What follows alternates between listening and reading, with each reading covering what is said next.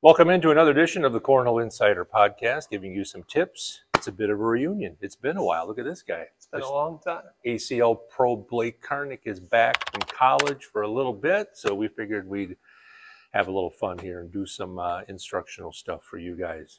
All right, we fired up for the upcoming ACL season and all the traveling you're going to be doing? It's going to be tough. It's going to be fun. Thanks to my main sponsors, Ultra Cornhole, Element Exteriors, for helping me out on my journey.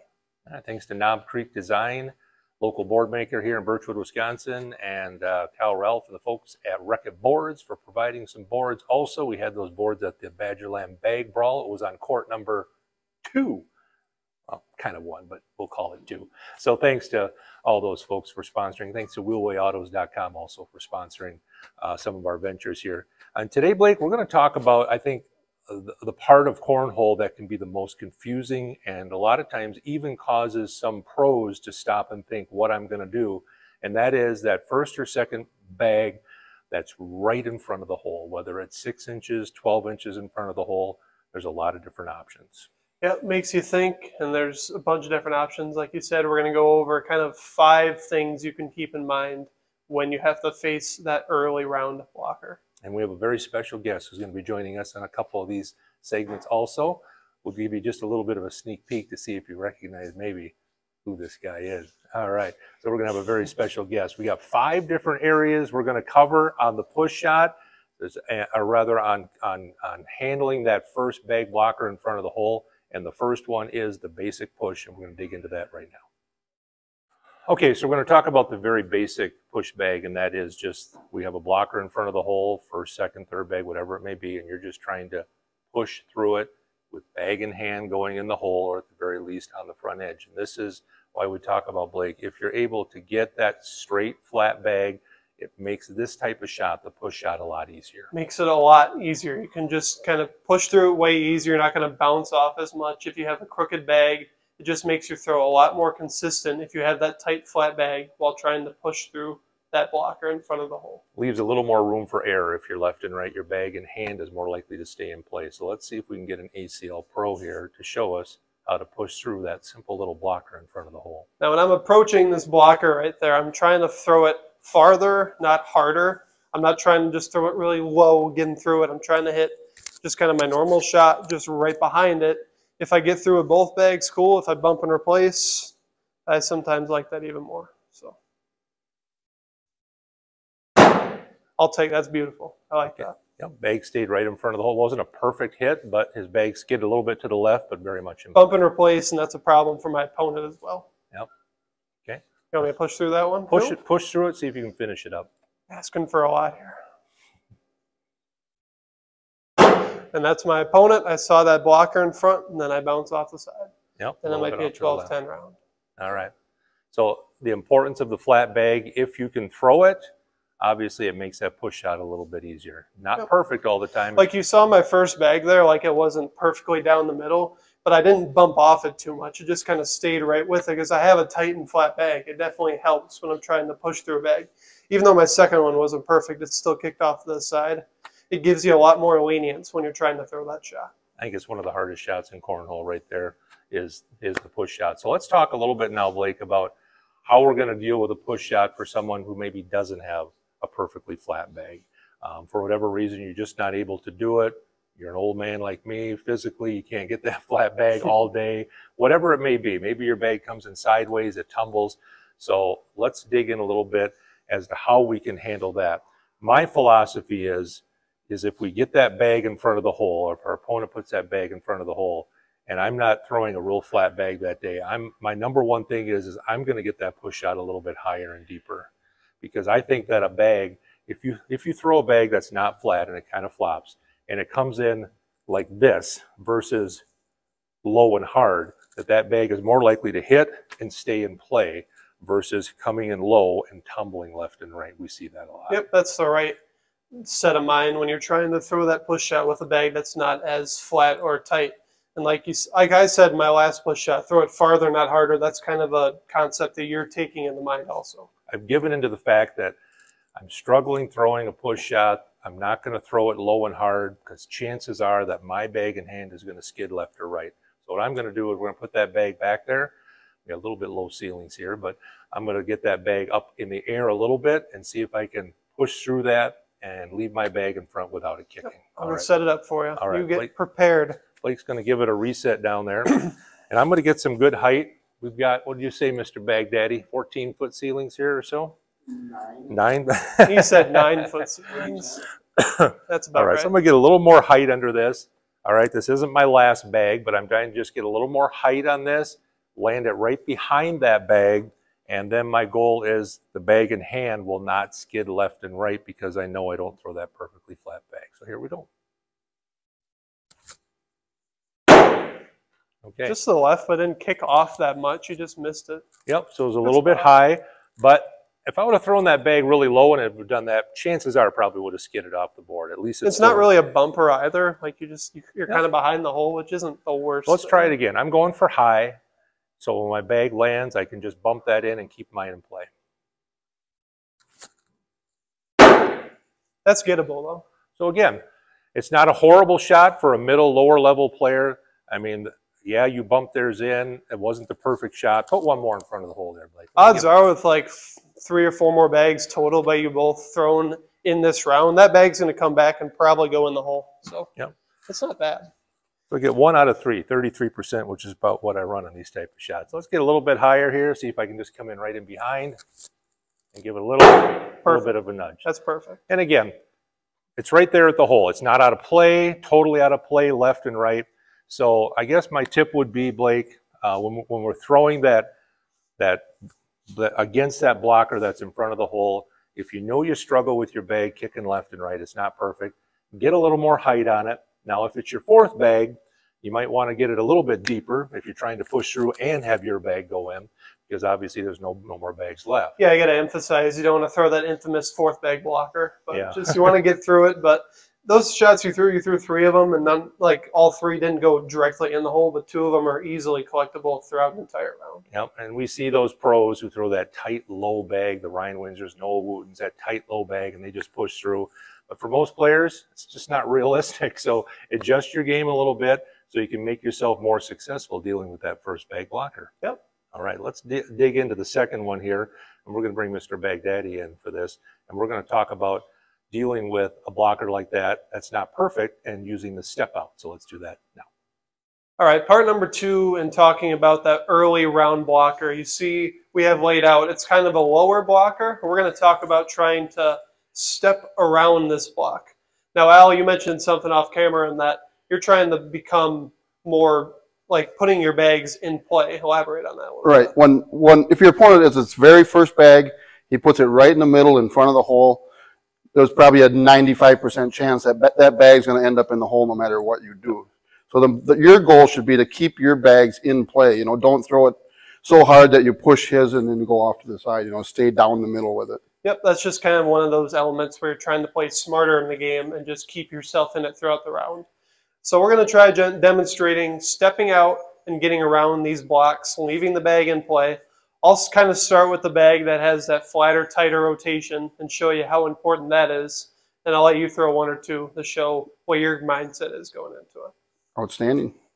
So looking at this one, like I said, that tighter, flatter bag is just going to give you a lot more consistency with these types of throws. I shouldn't kick off this as much. I mean, the worst case scenario, I want to be covering this bag. So I'm going to be stepping out, not the full like 3 feet or anything. I'm just going to step out a little bit and see if I can kind of take position in this round. Now, I threw that a little short, but I'm still covering my side, so it's not the worst thing. And your bag is still in play. Still I mean, if in you play. throw it a little, you can throw it. Ideally, you bully that bag just a little bit. So I'll throw 1 more bag here just to kind of talk about. It's the same thing with pushing, basically. I want to throw it a little farther right below that bag. I'm going to see if I can push my bag up a little bit and bring both my bags in play. Beautiful. Perfect. I bullied his bag out of the way. My bag went in, and I can still collect my bag. So, Dad, can you reset those? We'll just put 1 blocker out so Al can try getting around it a little bit. Now, what's your mindset when you see this in the game? What are you telling yourself? What I'm thinking for myself, if it's my opponent's bag, is I want to hit the edge of his bag and maybe move it a little bit. Yep.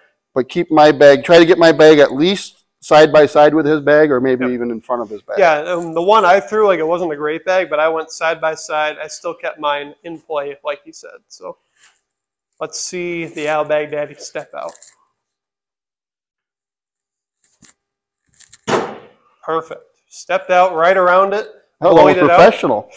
He's made for the camera. That was a perfect shot. So, like you said, he just trying to bully it out a little bit, pushed around.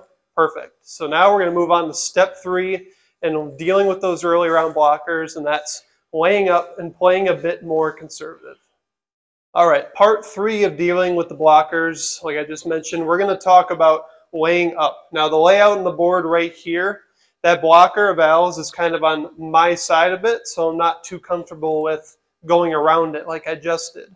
So I want to play a little bit more tactically, a little bit more conservatively in the layup. Al, what do you think when you see this kind of situation? Well, what I'm thinking is, first you have to know who you're playing against. You know, do you feel that your opponent's a really good air mailer? Maybe your best choice isn't to block it, but if you think that if you block him, you're going to score points on him, that's what you're thinking, you know. So you want to force him into making a mistake is your mentality. Yep, and this is kind of a good mentality for kind of a lower level player also, because a lot of high level players might say, hey, I got an airmail chance here, I got a roll shot, but this is something to kind of take control around and make your opponent make a mistake, kind of. So I'm going to try laying up here. My goal, when I see this block, I mean, I want to lay up behind it, maybe even a little bit on that left side to cover his side, but I just kind of want to take that bag out of Blake, play. when you, before you take this shot here, does your mentality, do you prefer to do the slick side or sticky side when you block? Stick side all the time, just because it's not going to kick off as much, and slick side, it's harder to get control when you're trying to block, for me anyway. Some people may want to lay it up a little higher and stuff for that slick side, but for me, I'm just looking sticky side right behind that bag. So I'll try laying up kind of on your side a little bit. Oh, that was my short. I'll try one more just to see if I can get it there. Come on, pro. There it is. That's a lot better. So second try, I bullied his out of the way a little bit. I took control of his lane. And it really takes away my options for my next shot. I mean, right. it's either try and roll a bag or airmail or lay up. You know, there's just, I don't have a lane at all. So I'll reset it here, and I'll let you try covering it, see if you can do better than my 2 attempts. I'll put it a little bit on your side so you don't have that option to really step out. Let's see what Baghdadi's got. All right.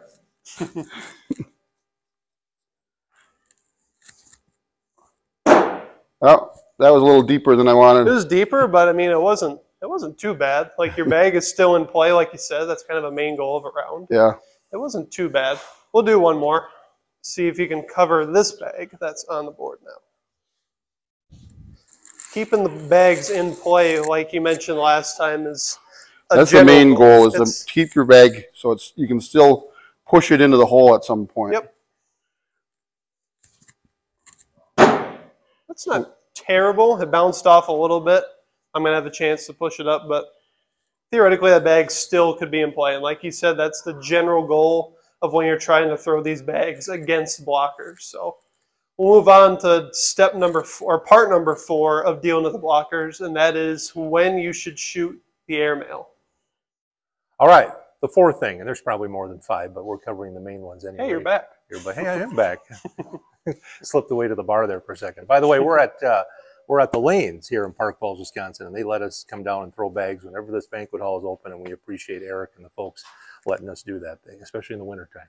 It's a nice option. Hard to do a video in the snowdrift out there. So the 4th one, we're talking about airmail. Now, if you are a good airmailer, I think especially, Blake, when someone's playing at switch holios and stuff like that, and they're doing something that maybe is a little less intense than a bigger tournament, I think they have to have the guts at times on that first bag blocker to go ahead and let it fly, right? Yep, depends on the situation, who you're playing against, but when you see that type of bag right there, it's kind of similar to the one we just showed in the round before, but I don't want to step around it, and maybe I don't feel comfortable just laying up and letting my opponent shoot the rolls and the airmails. I want to be aggressive. I'm feeling good.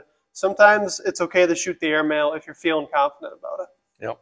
And especially if that first bag blocker they throw in front of the hole is lower on the board. Now, if it's right up there on the hole and that bag is kind of an easy push maybe on their second bag, for you to airmail, I think might be kind of silly because you're giving them maybe a fairly easy shot to push that bag in. But if that first bag comes 6-8 inches down, kind of a tough push for your opponent, where you may look at him and say he doesn't have a flat bag, not a good pusher. You know, maybe let her fly, put some pressure on them right away and take control of the round and make them make a tough shot. Yeah, that's not an easy push on the board right now at all. If it was, like you said, like kind of hanging on the hole a little bit right away, then it's kind of careless to chuck that airmail right away. But in my mind, I think it's okay for some players to go ahead and shoot the airmail here. Do what's comfortable for you, but if you find joy in airmailing and you're good at it, work at it at the Switcholios. You get to tournaments. I tell you what, guys who can nail airmails at some of these bigger tournaments, they provide a lot of problem for people because they're not used to seeing that at their local tournaments. Yeah, if you put a blocker down, your opponent just bangs an airmail home. You're like, oh, this guy's confident, and I got to be on my game because they're confident and they're feeling good. So there's a certain mental strategy to it also. All right, so I threw that first blocker against Blake, and now he's going to shoot it. Here we go. All right. Bang home the airmail right away so you can start a round off confident. All right.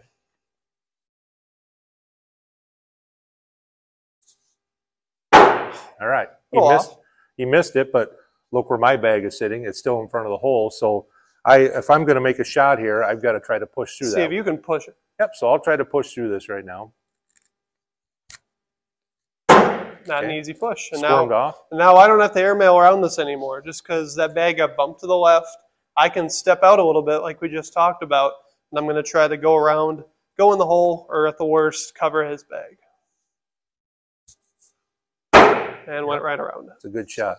So what we're saying is when you get into a round, especially you get 2, 3, 4 rounds deep into an event and you know that your opponent maybe is struggling with that shot, it's really a very low-risk airmail, that first bag airmail, because you know that when your opponent throws a second bag, pretty good chance he's probably not going to take them both with. And if he does, more power to him. But you're taking a shot you feel comfortable with, making your opponent throw a shot that you know they probably don't feel comfortable with. Yeah, obviously I would have loved to bang that airmail right away and put a lot of pressure on my opponent. I missed it, but I left you with a tough push still. You bounced off. I went in. Now the worst case in this round is I'm going to give up 1 point to 10-9. So just recover and give up the 1, move on to the next round. Don't be afraid to shoot that first big airmail once in a while. Just a couple points. Yeah, maybe not all the time. Yeah, it's not as many points as you think. So our last one we're going to talk about is we're going to talk about, maybe this is a little bit upper level, but the roll and the cut shot to get around that first bag blocker too. Do you or Al want to present for this one or no? I think Al should. He's kind of so we'll do that here in our 5th step here and getting around that first bag blocker. All right, so the last thing we're going to talk about is the roll and the cut shot to get around a blocker. Now, a lot of people listening may be thinking, well, I'm still trying to work on other aspects of the game, roll shot, cut shot. But I'm also talking about those of you who maybe naturally throw a bag that moves a little left to right or right to left. Maybe your delivery and the bag comes in weighted where you know it kicks this way or kicks that way. That also can serve as a cut shot, using maybe one of the flaws of your throw to kind of benefit you to get around a first bag blocker. You can kind of speak on that from experience a little bit. Anybody who plays me knows that they better not leave me a left to right little spin around, because that's the way my bag goes and it's an easy throw. So play to what your shot is. If your bag typically hits the board and kind of flops left or right, well, use that to get around a first bag blocker, right? Yep, it's a nice option to have, and if you're one of those players that have that roller cut shot, it's just nice to have in the arsenal. Like when I see the block, I'm not going to say, oh, I'm going to roll or cut it every single time, but sometimes I think it's the smartest thing to do. And if you think your opponent either just is struggling with his pushes that day, or if I'm feeling more comfortable with my roll shot than my airmail, I think it's a little bit of a smarter play. Right, and it's a good shot because typically if you miss that cut shot, in this case where you see that bag a little bit on the left side, it's probably going to hang around. It's probably going to hang around that hole, right? Yeah, and staying in play like we've talked about, keeping your bag in play, it's a lot more likely that it's going to stay around the hole or be able to be brought back than with an airmail. All right, so Blake has a little right to left cut shot. So you see the first bag blocker is just a little bit left to center, just a little bit there. So Blake's going to try to cut around this, and at the very least, leave it around the hole. Okay, Yep. let's see what we can Leave do it in here. play or cover the All right. opponent's bag. Let's All see if I still got the cut shot in me. And that was a little short. That wasn't as far as I wanted it, but served as a good layup. And now you can't get that bag. Yep. So I'd have to airmail right now if I want to go in, unless I can really push. I'll try throwing one more cut shot just because that right to left is still there. Almost had it, but it stayed on the board. If I'm going to try to step out slippery side, or if I'm going to airmail it, if I miss it, off the board. Yep. At least it stayed on. Give it a try again. I'll throw a couple. All right, let's see it. See if I can get one around the hole at least. That one's hanging right in the hole. That's nice. Now that one's in the hole. If I try to do anything airmail, his is going with me on that. Now This is a bit of a decision for me also because I got my last bag. I don't think a cut shot is the smartest thing here because I want to get my bag that's hanging in the hole and my bag that I'm going to throw. I want these both in the hole. Since those two bags are kind of making it hard for me to step out, I'm going to shoot an airmail here, see if I can drag my bag. all right. See if I can finish off the round. Got it. Nicely done. And I think that's a shot right there, Blake, that a lot of people miss out on. And I do this a lot too, where I step out on that and the odds of my bag and hand going in on a push shot that I would have tried there, probably not very good. You're going to throw it. You're probably going to throw it way too hard since you want both your bags to go in. That causes a lot more inconsistency. Like I said before, throwing your push bag harder makes the shot a lot harder, and you might have blown your bag off the back. And then I think an airmail is the smartest play there to get both your bags in. Of course, you're playing conservative. If you want to lay up or throw a cut shot, it's just a lot less likely that you're going to get your bag and that bag that was dragging in the hole. Right. And just remember, I think, Blake, when you play at your weekly leagues and switch holios, and maybe you play occasionally in tournaments on the weekend, that the weekday stuff, that's the time to work on that stuff. Yeah. It's not life or death. It's a $10 entry fee. Have fun with it. Work on some of those shots. And that way, you know, when you go to a big tournament, well, you can say, gee, I suck at that. I'm not going to try that at a tournament. You know you tried it already, and you kind of know what you're comfortable with. Yeah, just experimenting a bit and asking your friends, like, what would they do in that situation? I mean, like that situation right there, that's something that we obviously didn't plan to talk about, but it's just something that comes up on the fly. And I think a lot of people can learn from that because some people are just set that I'm just going to slide, slide, slide. I'm just going to roll over every single bag. It's nice to have different options in your game to rely on in specific situations. Yep. Dealing with first bag, you can have that. Oh, Dealing with first bag blockers, there's a lot of different options in there. Know your strength. Play around with it. If you don't throw a flat bag, try that a little higher trajectory on the early bags especially. I think you'll find that you'll at least keep your bags on the board and in play, which for middle and lower level players is a very important thing. Yep. All right. Thanks to Al Baghdadi. Al, you want to say hi? Thanks to Al Baghdadi for a guest. Hey, all right. For being a guest on our show today, and hopefully we'll have another one coming in a couple of weeks. We've been very busy and trying to get together. So thank you, Blake. And thank you to Team Ultra, baby. Team Ultra and Element Exteriors. Looking forward to the season. Thanks for supporting the team. We appreciate it very much. And more to come here. More tips for you on the Cornhole Insider podcast here on the Northern Wisconsin Cornhole. Please like and subscribe. Yeah, Northern Wisconsin Cornhole YouTube page. We'll see you later.